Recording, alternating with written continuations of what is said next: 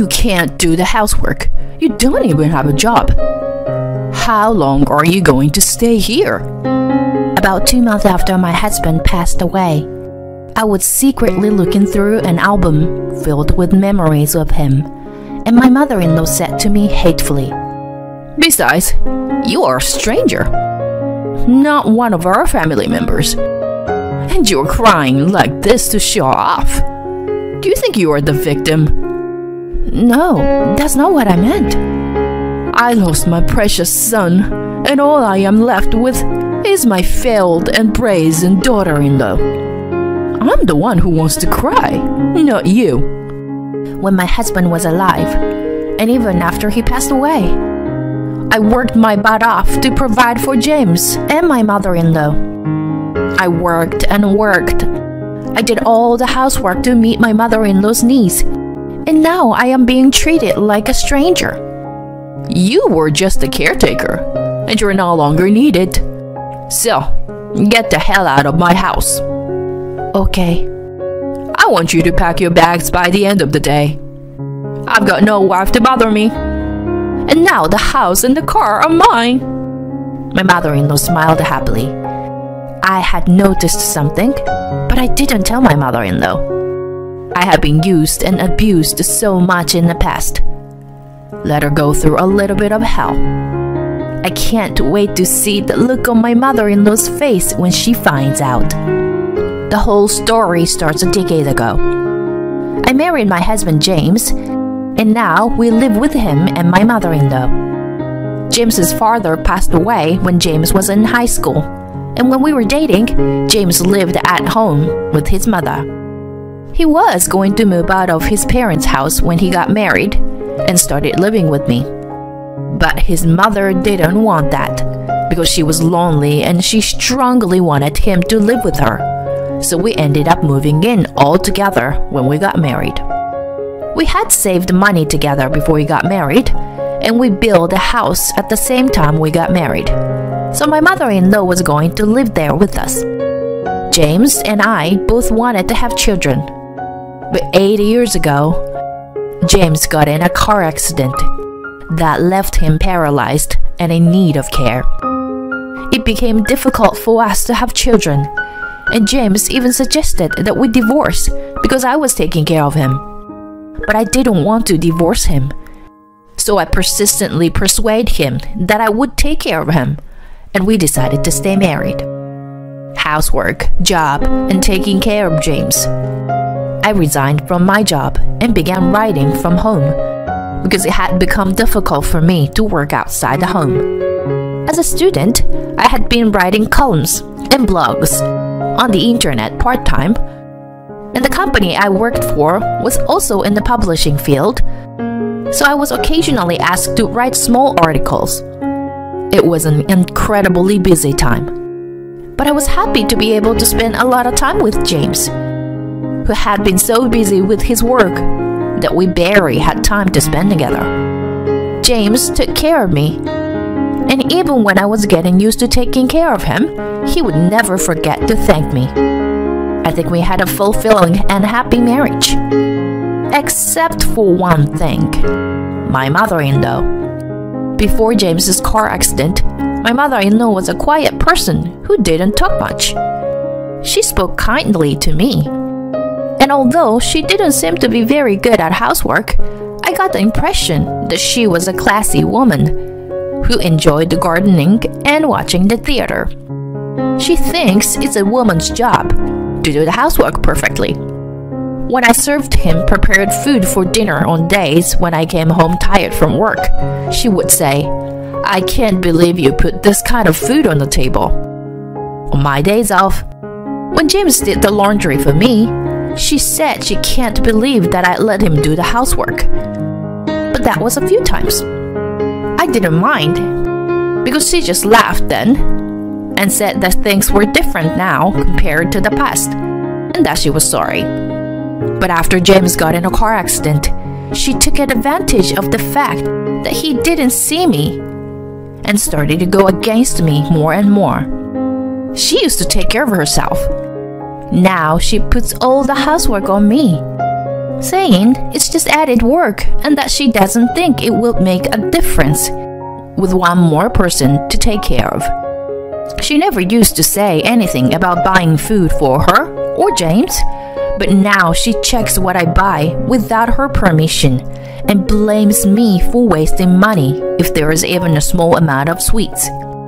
No matter how much I loved James and how fulfilled he made me feel every day, to be honest, I was physically and mentally exhausted. My mother-in-law's sarcasm hit hard on me. On top of that, my mother-in-law didn't understand the work of a work-at-home writer. So, when I was working in my room or living room, she thought I was playing on a computer, and she would sarcastically criticize me. She also asked me to go buy fruits at the supermarket, even when I'm working. To tell the truth, I was getting tired of living with my mother-in-law. But I didn't want to worry James, because James thought that she and I were getting along well. She was a nice and calm person with some sharp words, but she never yelled at me or threw things. So I decided to ignore her and let her get on with her life.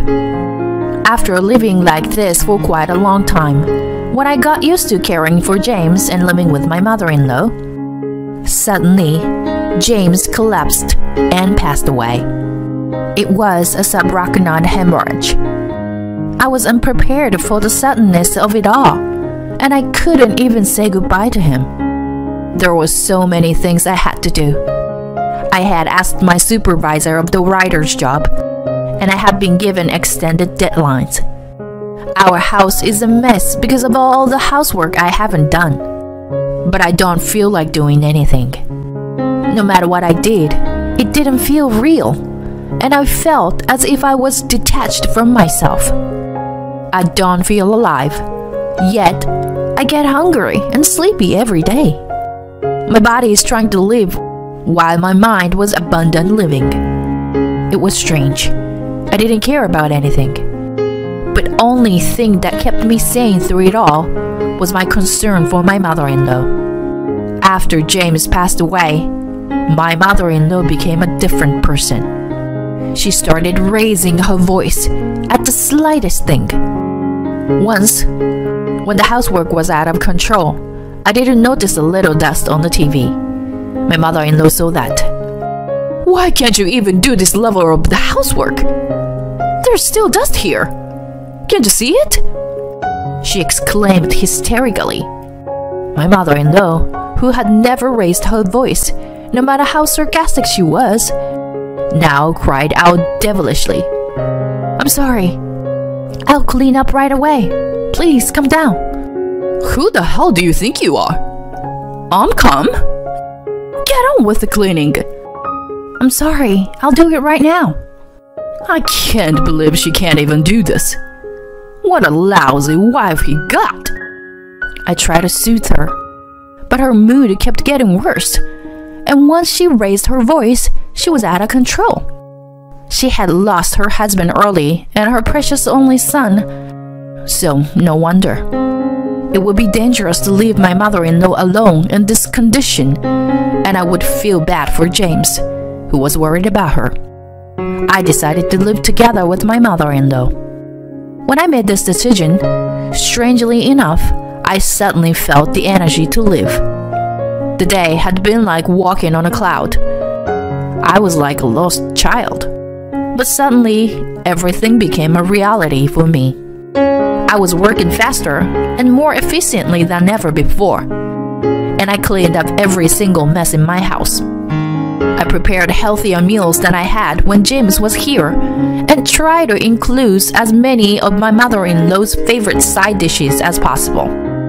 Whenever I had some free time at work, I even invited my mother-in-law to go to the theater with me, hoping that she would feel a little refreshed. However, my mother-in-law's hysterics did not stop. In fact, they seemed to intensify day by day. I told myself every day that it wasn't hard, and I tried my best to live with my mother-in-law while thinking about James. But one day, everything suddenly became hard, as if a thread had been cut. Suddenly, I wanted to see James. I opened an album of photos of James as if I was being drawn to it. I was so taken aback by the many smiling faces of James in the album, but I couldn't help but gasp. James was looking at me with my favorite smile. From the time we met to after we were married, I reached out for James, but all I felt was cold. I could no longer hear his voice. I could no longer touch him. I felt like I was being reminded of something so obvious. I couldn't help but shed a tear or two. Once they flowed one after another like a dam. I cried aloud like a child. I have never cried with such emotion since James left. I could feel that someone was there. So I turned around and saw my mother-in-law, who was supposed to be out of the house, quietly staring at me. I hurriedly wiped away my tears. "Welcome home. I'm sorry. I'll get the dinner ready right away." With that, I put the album away and hurriedly got up. I'm sure my eyes are bloodshot and swollen, so I'm sure she knows I've been crying. I'm about to walk past my mother-in-law when she stops me and says, "Lily, were you crying?" "Yes. I'm sorry I showed you my embarrassment." My mother-in-law stared at me with emotionless eyes. I was hoping that my mother-in-law might say something comforting or encouraging at the moment. No matter how sarcastic she might normally be, we were both people who had lost loved ones. I thought we shared the same pain. But what my mother-in-law said to me was something I never expected. "You are not a family member, but you are playing a victim. You're such a nasty woman. You are a stranger, not family. I'm sure you were not sad that James is gone. You went to all this trouble to make a show of it. And you cried like a liar." "No, I was not acting. I'm sad about James too." "You're full of lies. I'm tired of living with you. You're just a caretaker. How long do you think you were going to stay here? Get your stuff and get out of here." I was too shocked to say anything to my mother-in-law. I thought I had been supporting my mother-in-law for a long time, even though my heart was worn out. I knew she was probably grieving more than I was, so I didn't expect her to be grateful to me. I felt like by supporting and comforting my mother-in-law, she was also comforting me in my suffering. But I had no idea that my mother-in-law thought of me this way. If she had said it to me while she was in a state of hysterics, I might have been able to let it go. But when my mother-in-law said it to me in a calm state, I was at my wit's end. Did my mother-in-law think like that from the bottom of her heart? I decided to leave the house. That night, when I told my mother-in-law that I was leaving the house, she smiled and nodded calmly as before.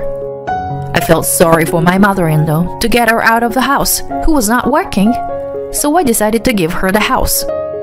I asked her what I should do with the car, which had originally belonged to James's father, and had been given to James to take care of, and she happily told me to leave it all behind. I was worried about whether it would be okay, but my mother-in-law strongly insisted that I leave it behind, so I had no choice. It was hard for me to live with all the memories of James too, because I remembered the happy times when we were together. So I decided to give them all to my mother-in-law. After James passed away, I changed the name of the house and the car to me, but now I changed everything to my mother-in-law's name. My mother-in-law was so happy after everything was done, and she happily said that everything was hers now. "Will you be alright?" "I want to give them back to you, even if you ask me to do so now. It's all mine now." "But with the insurance and everything?" "I've always dreamed of living alone in a house. Oh yes, I should buy new furniture too. Let's throw out all this uninspired furniture in this house. My mother-in-law didn't seem to hear a word I said. My mother-in-law was so excited about her new life that I decided to quickly find a new apartment and move in. For the first time in a long time, living alone was calm and comfortable. No one yelled at me out of the blue. No one interfered with my work. I wish I had done this earlier and regretted it a little. A few weeks later, I suddenly received a phone call from my mother-in-law. When I picked up the phone, my mother-in-law screamed at me. "Lady, what's going on?" What do you mean? "Don't play dumb with me. I didn't know it was going to cost this much to pay the taxes on the house, the insurance, the car." I asked you if the insurance and everything will be okay for you. "I don't remember. You didn't ask. I don't know how I'm going to pay for this. You pay it instead of me. I'm a pensioner, so I don't have that kind of money."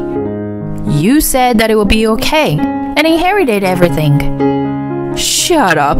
And if you are my daughter-in-law, you should at least pay this. We're a family. Oh, you mean I'm a family member? No. I'm just a stranger to you. I'm just a caregiver. Beatrice, you told me to leave. I can't take care of someone else than me now. You have to take care of yourself. With that, I hung up the phone without hearing my mother-in-law's reply. After that, she called me again and again, so I blocked her phone number. Then, after a while, my aunt called me. She said that my mother-in-law, who did not know where I was, had contacted all my relatives and was looking for me. My aunt, who was worried about me, contacted me to see if something had happened. I explained to her what had happened, and she just laughed at my mother-in-law and told me about her current situation. She told me that she had sold the house, the car, and everything else because she was having trouble making the payments. However, since my mother-in-law was raised in a wealthy family, had an arranged marriage, and was a naive young lady who had never worked, so did not know the market price of houses and cars, so she sold all of them at a very low price. Now she lives in an old apartment with low rent. She often visits her relatives and says that she hates her old house and blames everything on me. Some of her relatives are having a hard time dealing with her, and recently some of them have even turned her away instead of letting her in the house when she visits them. At first, some relatives care about my mother-in-law, but she took other people's kindness for granted. So the number of people who cared about her gradually decreased. She has been living a lonely life, refraining from her hobbies such as gardening and going to the theater. I thanked my aunt for the information, asked her not to talk to my mother-in-law about me, and then quickly hung up the phone. I had just gotten my life back, and I didn't want my mother-in-law to interfere with it again. Although the sadness of not having James has never healed, I am enjoying my new life, surrounded by my writer friends and the friends in the social activity program I recently joined. My name is Sarah. I'm 27 years old and a homemaker. My husband James is 3 years older than me, 30, and a banker. My parents own a construction company, and my parents are still working. James is a graduate of a prestigious university and is just so proud. He talks about my father, who started his own company with a middle school diploma, and then makes fun of him. He always looks down on me because of it. James and I met at a party. I was a fashion model for a magazine when I was in college. Because of this, I was often invited to parties, and I liked to attend them. Some celebrities came to these parties too. I met a lot of people, but all of them were just for that short moment. When I was fed up with such routine, I met James. James doesn't drink. He wasn't into it so much so that it was easy to tell that someone from the company had brought him along. His lack of fashionable look made him stand out in New York. I was curious about James, so we exchanged contact information. James was a little shaky, perhaps because he was nervous, but I liked it. While keeping in touch with James, I remained the same, enjoying the parties. New York was exciting and very attractive. I even had a part-time job where I get paid just by attending parties and drinking together. Looking back, I'm ashamed to have done those things. Then something unexpected happened. At the time, I was in a relationship with my boyfriend. Nevertheless, I was doing what I wanted, and so did he. I really liked him, and still thought we were getting along well. One day, he told me that he was going to get married. This was the first time I found out that he had a fiancée. He was not serious about me. I had mistaken his feelings back then. I thought that men pampered me because they liked me. But I was wrong. The only reason they pamper you is that they want to drink in a good mood and feel good. I was not the only one who thought I was doing well to adapt to a city full of lies. I decided to get a serious job after college, but I was already paying the price for my college years of playing around. My grades were not good at all, and I could not get a job at the company I wanted. So I thought about going back to the countryside. But I didn't want to go back to a town with a chorus of frogs leaving the glamorous city. I lied to my parents and said I would stay in New York a little longer because I was about to get a job. My parents were concerned, but it's your life. You are responsible for it. And they let me do free. But once I had enjoyed earning money easily, it was hard for me to lower my standard of living. For a while, I took a part-time job. Of course, that's not enough to make a living. I found myself soon resuming attending parties and drinking. It was then that I met James again. That day, I was at the bank job hunting. It was my 10th company this month, and I was about to lose my senses. So I met James again as an interviewer. James didn't seem to notice me there, so I didn't speak to him. But that night, James contacted me and we decided to go out for a drink together. James told me, "Unless you stop drinking and go to parties, you will never get a decent, honest job. It may be annoying, but people can tell right away that you have that kind of aura about you." I was shocked when he said that. It was oddly persuasive coming from James, a job interviewer. After that, I started contacting James every day. I realized that I had stopped drinking and attending parties. Then, James confessed to me, and we started dating. I didn't have a steady job, but I was busy working part-time. I was job hunting to get a full-time job, but James stopped me from doing that. "If you marry me, why don't you become a housewife? You don't have to worry about money. I would be happy if you did the house chores. Why don't you take a cooking class?" I thought I was a total winner and felt like everything was going so well. I mistakenly thought that I could win even if I didn't have a job thanks to my looks after all. I was completely on a roll at the time. As James said, I went to cooking classes and improved myself. Then James told me I was cute and cherished me every day. My friends around me were envious of me, and I felt like I had somehow won for life. Then he proposed to me, which I had been waiting for, and we soon moved in together. James had a pretty good rent allowance from his company, so we lived in a beautiful apartment. I started living there too, and every day was sparkling. When I told my family about it, they were very happy, and I was glad I didn't have to go back to the countryside back then. Then, we greeted both our families to get married. coming to my hometown, James, who grew up in the city, just laughed. Who lives in a place like this?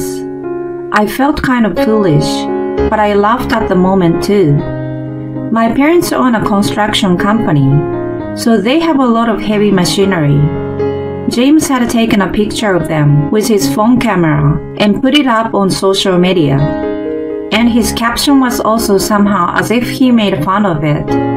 I got angry about it. And James said, It's not about mouthing.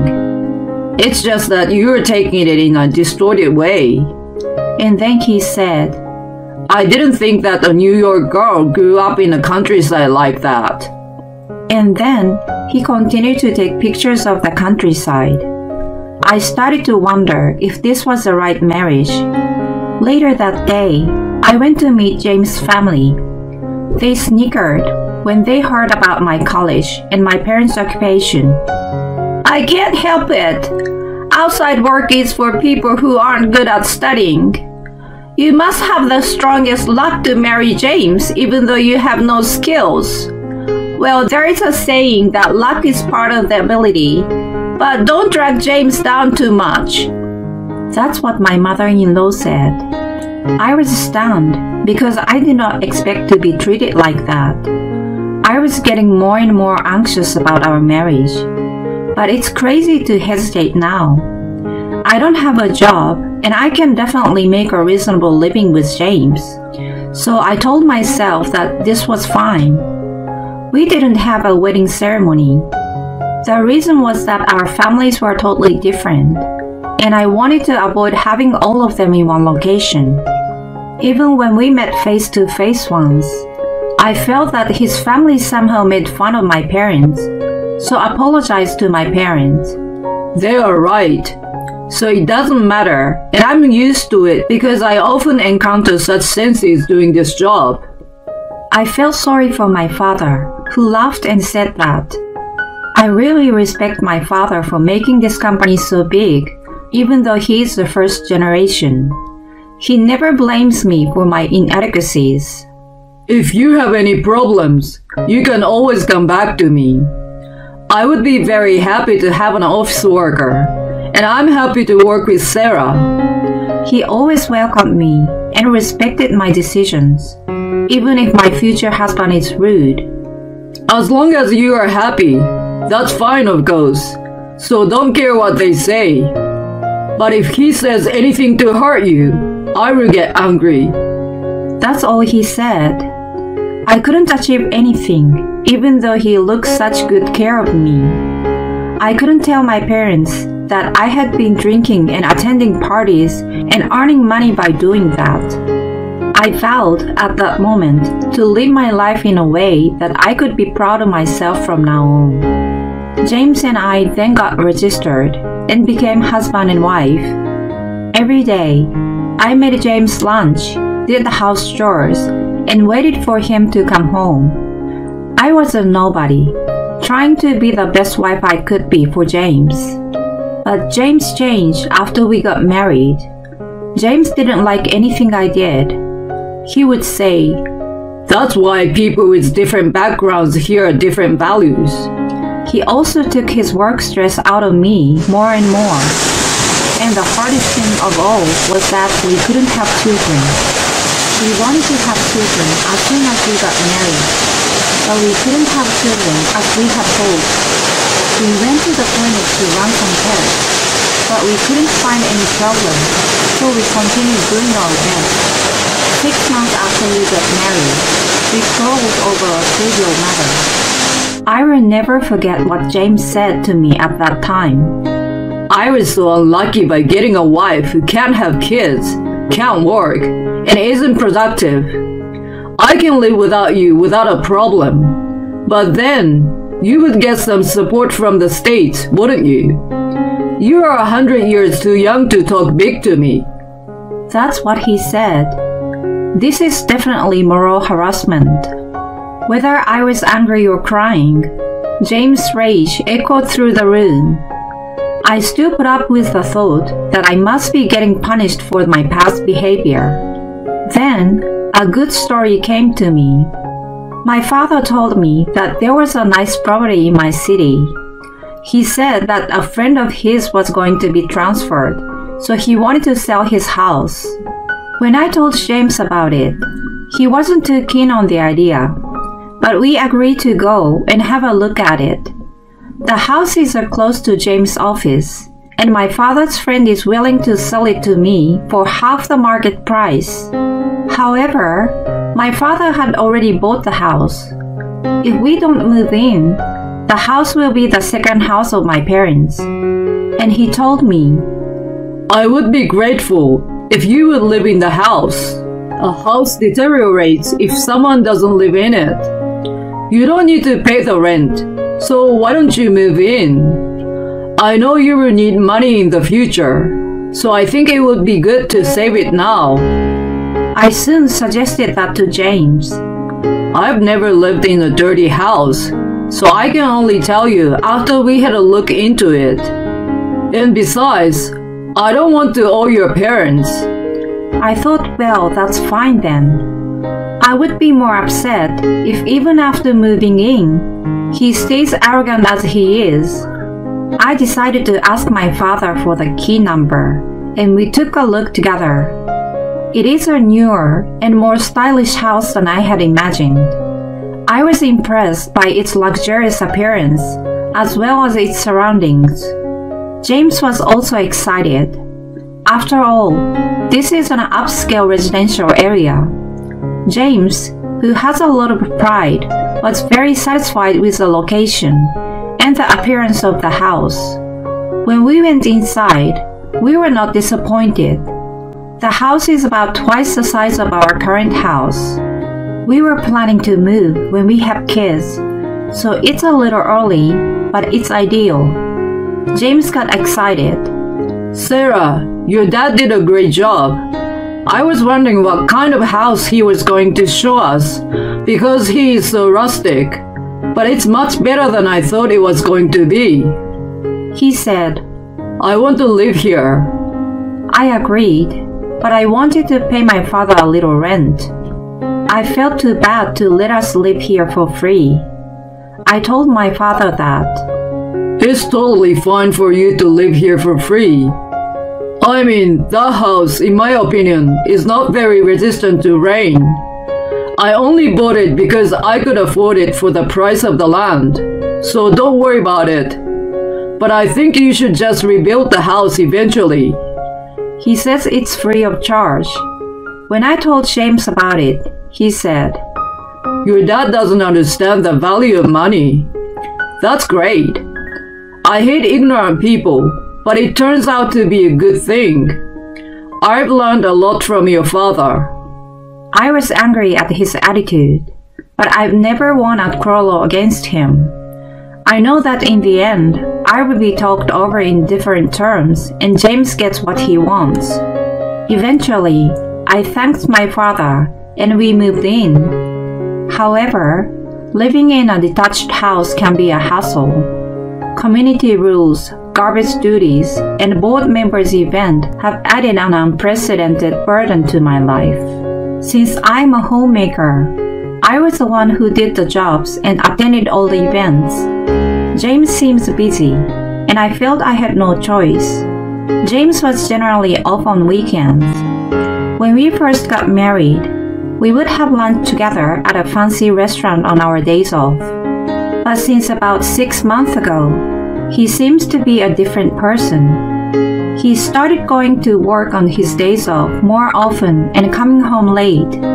He was never interested in fashion, but now he's addicted to online shopping. He has his phone in his hands all day, and it's weird to see him grinning at the phone. I found it suspicious, but I didn't feel like asking him about that. It doesn't sadden me if James was cheating on me. However, if he did, I was going to make sure he was brought to justice accordingly. Then, just as I had expected, the incidents happened. To my surprise, the adulterer stormed into my house. It was a Sunday morning. James was all on his phone that day. Normally, his phone never rang. But today, his phone rang. You're getting a call. Shouldn't you answer it? It's okay. It's a work call anyway. I've decided to not to answer the phone today because it's my day off. About an hour after the call, the intercom rang. I looked at the monitor and saw a woman I had never seen before. I asked, "May I ask who you are?" "I'm James' colleague. I'm having trouble reaching James. Is James there?" She talked to me in a very unfriendly manner. My female intuition said that this woman is James' lover. James paled at the sound of adulterous voice echoing through the house. There was no doubt. I also got nervous. James hurried me out of the house and closed the front door so that I could not hear their conversation. But that idea was naive. I turned on the microphone on the intercom monitor. I can hear their conversation clearly. It's not right to come over to my house. You know my position. I don't reply to you because of this kind of rushed behavior of you. When he said that, the adulterous woman said, "I've put up with it all this time too. Do you understand how I feel? Even if I get fired from the company, I'm fine as long as I can be with you, James." She's crying. I feel like I was watching some cheap late-night drama series. The script seems so easily predictable that even I might be able to write. I thought they were going to hug each other and make up anyway, and that's exactly what happened. I was left with nothing but regret that I had wasted my time on something so uninteresting. I quickly turned off the monitor and pretended I didn't hear anything. When James came into the house, it was a sight to see what his excuse would be. About 5 minutes later, James returned as if nothing has happened. An employee who lives near here delivered some materials to me and shows me the envelope. I responded appropriately and decided to let him fool me for the day. The next day, I finished my chores and started my important work. When it comes to cheating investigations, you should go to the credit agency. But I didn't want to spend money on this nonsense. I started playing detective by myself. I slipped a GPS into James' cover, and I started watching him all the time. On the third day after I started it, there was an immediate movement. After work, he headed in a different direction from our house. I followed him. He went into the house of the woman he was having an affair with, and he didn't come out for about 4 hours.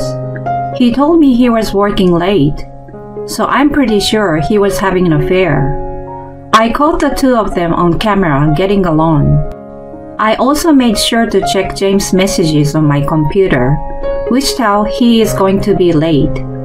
It was so easy to capture them together, which made me sincerely glad I didn't hire an agency. The material is so well done that it is hard to believe that I have been playing detective for a week. I was even about to start to think I have been a detective in a previous life. And that night, I questioned James. "James, there is something you're keeping from me, isn't there? I think it's time to settle that story now." But he changed his face to a serious one, as if he could sense my determination. What's your point? What's wrong with you? You are living a stress-free life where you don't have to work.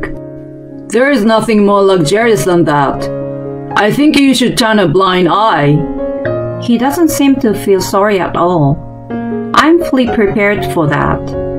I don't have any feelings left for James. That's why I said it clearly. That's called moral harassment. I don't work outside the home, and I don't get paid, but I have taken care of you perfectly. So I can't forgive you, and I don't think I can be with you anymore. That said, James started to laugh. You've just saved me a lot of trouble. You're getting old. Just divorce me. You're not worthy to be fed by me. there is zero good in it for you. I knew he was probably saying something I should be upset about, but I'm not getting any of the content. I feel like I'm listening to music from some strange country. I laid out all the signs of infidelity I've ever collected on the table in front of him. James looks at it and snickers. You really have nothing to do, don't you? Forget it. The time I spent talking to you is just a waste. So get your divorce papers or whatever you're going to do and get it over with. If you're really okay with that. I handed him the filled out divorce papers. Yeah, okay, here you go. Divorce papers. I want it done by the end of the week, so write them down quickly. And this house is my father's, so you have to leave. As I said that, his expression stiffened and changed. Wait, I will take this house. I've told the company that I own this place, so it will be hard to take that back. I will buy it from you at a discount, so you get out. That's impossible. He dares to ask for the house after being taken care of by me and my father so much more. No. It's not a question of taking it or giving it away. A house is something that originally belonged to the owner. I don't know if you were trying to look good, but you can't do that, so you should give up. Tell the company that you lied to them. When I tell him, he got angry and exploded. He was throwing things and breaking things, and I felt like he was going to kill me. I left the house and called my father. I told him everything, and he got angry. I went back to my parents' house and told James that I was divorcing him. James agreed to the divorce, and it was decided that we would file for divorce on Sunday. Then my father told me, It's a good opportunity. I've rented a storage unit nearby, and we can move James' stuff out there. And we can let everything there that we don't need. So let's clean up and clear out. That's what he said. I didn't get his words, but I took my stuff out as my father instructed. James seems to come home from time to time to get his stuff, but he seems to be rolling into the woman's apartment.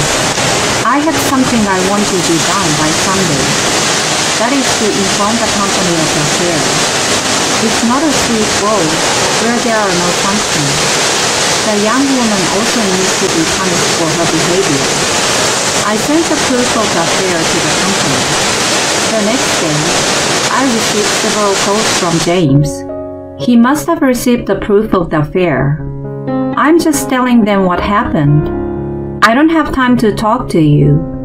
We don't need to understand each other anymore, so I won't even try. Let's file the divorce papers on time, and let's both be free. That's all I texted him.